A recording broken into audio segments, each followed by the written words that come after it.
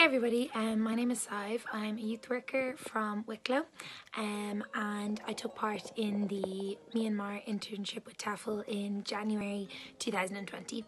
The reason that I chose Myanmar is because it seemed like a country that not many people had been to. I love a good adventure, and something about the fact that it was just somewhere a little bit different made me really curious and made me want to try it out for myself.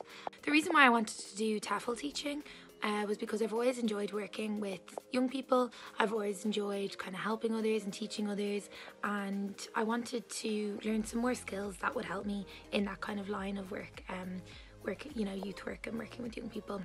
I did my 180-hour TEFL certificate and I had plenty of time to do that. I think I started doing it while I was still in my final year of college, which would have been in 2019, and then when I graduated in November 2019 I kind of finished up the cert.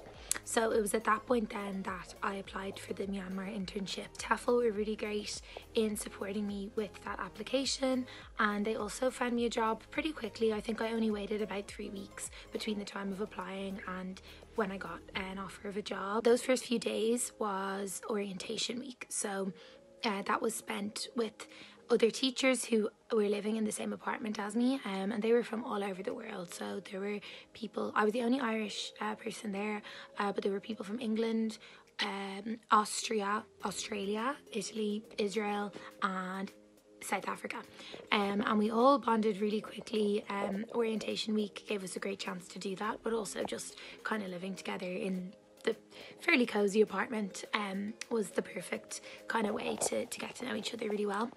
So the orientation week, what we did was basically Burmese lessons.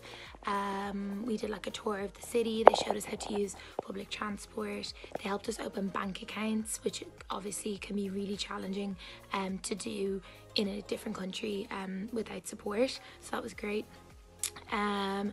We also did some Burmese cooking lessons, and we also got a little bit of teaching practice as well. Once orientation week was over, it was time to start teaching. So I worked at a international preschool, which was in the centre of Yangon. It took me about 20 minutes to drive there each day. Taxis are really cheap, so I got quite a lot of taxis. Sometimes I walked. It was about like a 45-minute to maybe a little bit longer walk, so sometimes I would walk home, but mostly in the morning I did get a taxi there.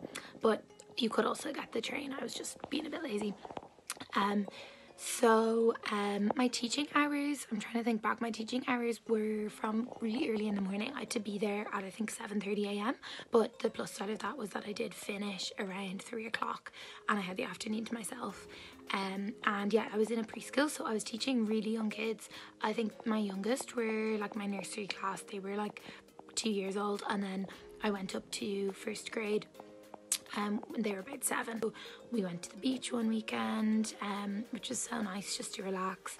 We went to Bagan, which is this amazing temples where you can go around on an e-bike and explore all the temples, a little bit like Angkor Wat in Cambodia, but a lot less well known, so you can like sometimes find that you have the place to yourself.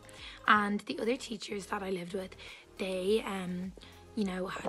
they were all really into traveling around as well. So like we would organize it and then a group of us will go off and travel, and like, through that experience I made such amazing friends and I still keep in touch with them.